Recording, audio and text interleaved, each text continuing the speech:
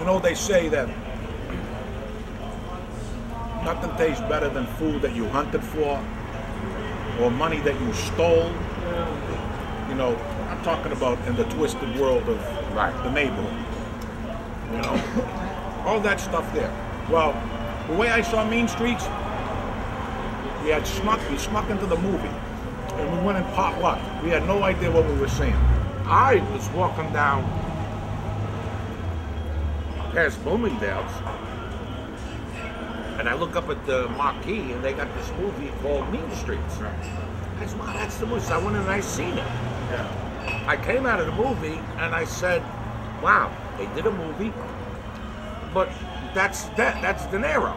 You know, that's what I know, because he was the only character that I really knew personally in the film. I didn't know Harvey Keitel. I didn't know the other guy, but him I knew. And I says, I'm not convinced. That's the Bobby that I know. When I met people later on in life, and they mentioned Mean Streets, they looked at it like it was some incredible piece of cinema and everything. And we thought it was a great comedy. We thought it was a funny movie. It was like a comedy to us. Right. You know, it made us laugh. We didn't see it in any other light, like in terms of cinema, a movie, or verite, or whatever the fuck they call it. You know, to us it was like watching a home movie. Because and that was a way of life that we knew. I mean, we knew everybody in those characters were in everybody's neighborhood. Do you know University showed that film to depict, you know, like a segment of society, like a random sampling of a culture. Italian American. You understand? A culture that doesn't exist anywhere else. So in that context, if I was an outsider, I could appreciate what they're seeing. Yeah.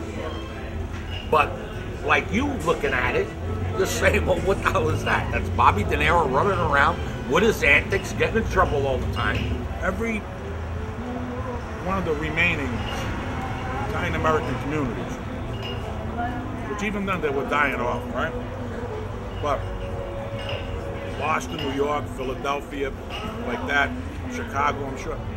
The Italian pockets that did exist still, everybody thought this was about their neighborhood. I mean, there was such similarities between these characters, you know, I'm sure, you know.